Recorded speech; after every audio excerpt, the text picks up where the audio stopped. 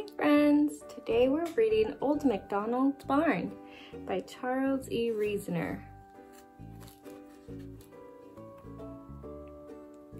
Old MacDonald had a barn, E-I-E-I-O, and in his barn lived all his friends, E-I-E-I-O.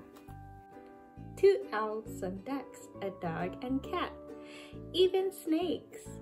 How about that? Old MacDonald had a barn, E-I-E-I-O. I'm Old MacDonald. Welcome to my barn.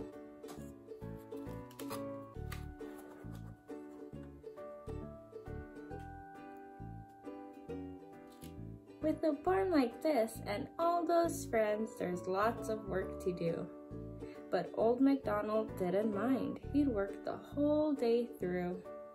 He milked his cows and fed them grain, then he'd do it all again. Old MacDonald had a barn, E-I-E-I-O.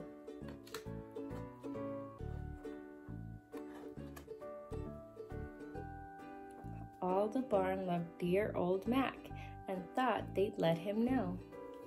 They made a plan all by themselves, E-I-E-I-O. While Old MacDonald slept that night, his friends made quite a show.